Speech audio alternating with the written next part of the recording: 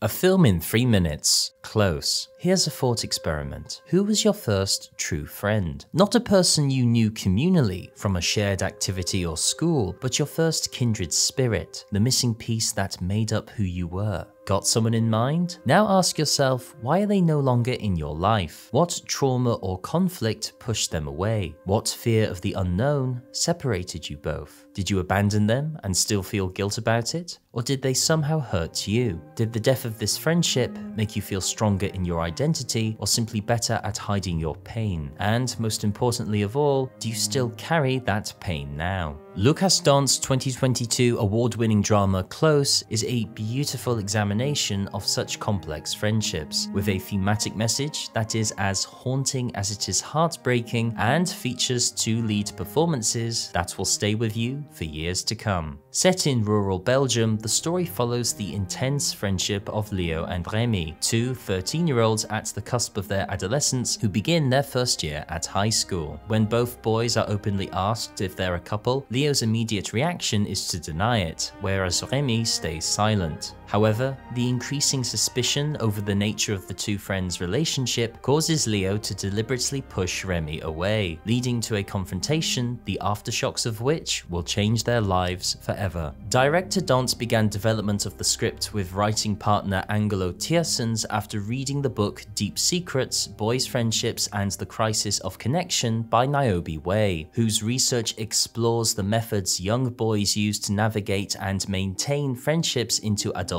life, and how cultural and stereotypical expectations surrounding masculinity make it difficult for adolescent men to express their emotions and form close bonds with one another. Dhont explores this psychology by constructing a narrative that can be interpreted as both a touching coming-of-age gay drama, but also, and I think more importantly, as a devastating indictment of such toxic societal expectations and the high price young men pay to live up to them. The performances from newcomers Aidan Dambreen and Gustave Duwally are superb, naturally conveying a beautiful innocence that slowly begins to take on a much darker hue as unhealthy societal norms creep in. A darkness that forces us to stop and consider the real tragic quality of the lived male experience and how so often men hide their true selves and feelings from one another. Just as it was for Leo, just as it is for countless other young men attempting to find their identity and indeed be able to maintain personal, sensitive friendships without fear of ridicule, to be accepted by our peers, to be loved, to be, in one word,